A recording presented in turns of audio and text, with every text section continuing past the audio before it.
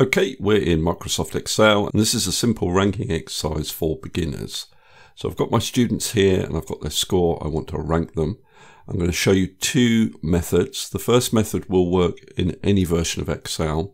The second method will work in Excel 365. So we're going to use a function called RANK.EQ. Now the number is the number you want to rank, so that'll be Alice's score in the first instance, comma. Then ref is all the numbers that you're going to rank this number against. So we need to select all of the scores for all of our students. And I need to lock that reference. So I'm going to press F4 on my keyboard to put the dollars in that range reference. Now, if F4 doesn't work on your keyboard, just put the dollars in as you can see them there. Comma.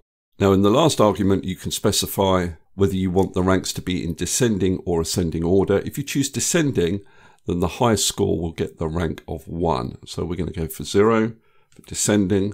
And if I press enter and then copy this down, so I can double click on this green square to do that, you can see it now ranks these scores. So 95 is the top score. And if you look down here, you can see we have another score of 95, which also receives a rank of 1. Now, because we have two rank 1 scores, we don't have a rank of 2 within our results.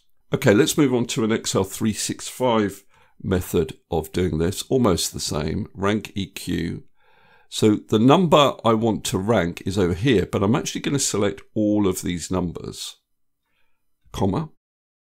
And then the ref, again, is all of the numbers we're ranking these numbers against, comma. And then I'm going to choose 0 again for descending. So the highest number will get the rank of 1. So if I close the bracket and press enter. So the advantage of this method is I didn't have to copy the formula down and I didn't have to lock this ref range with the dollars.